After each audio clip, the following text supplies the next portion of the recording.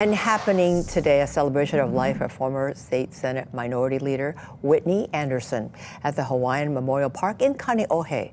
Public services will include visitation from 10 a.m. to noon and eulogies by former Governor John Waihee and Honolulu City Council member Calvin Say. Anderson died at his Waimanalo home on Saturday, November 25th, after suffering a heart attack. Anderson is the father of former Honolulu City Council member Ikaika Anderson. He was 91 years old. Today, flags across the state will be flown at half-staff to honor the late senator. Flags will remain at half-staff until sunset today. Blessings to the Anderson family.